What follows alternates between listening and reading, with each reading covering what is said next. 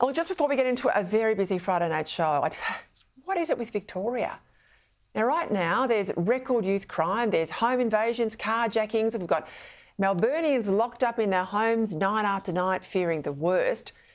But rather than focus on the victims of these crimes, the Premier, Daniel Andrews, well, he's got the perpetrators front of mind. Here's why. Earlier this week, I thought I must have been reading the headlines wrong.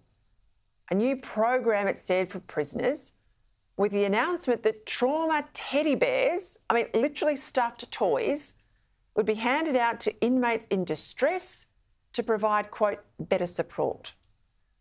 And ever so careful in this identity politics world of Victoria, these bears would come in two types. There'd be a standard bear and then there'd be an Indigenous bear.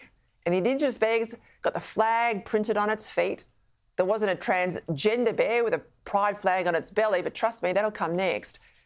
But as if that wasn't madness enough, today it got a whole lot worse, with news that criminals with serious convictions are able to wipe away any record of their jail time in secret,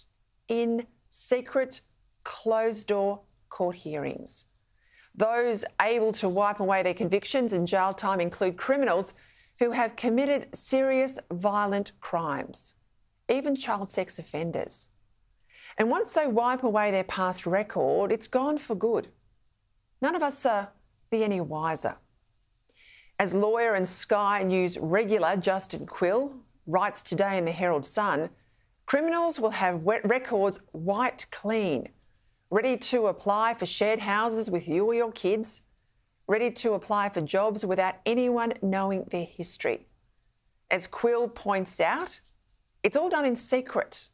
No victims, no media. So therefore, no public. These laws came into force on the 1st of July last year, but like so much in Victoria, no one picked it up. It's only known now that it's come to the media's attention. As Quill rightly warns, in Victoria, we've gone from suppression to secrecy. I fear, he says, what the government has in store next.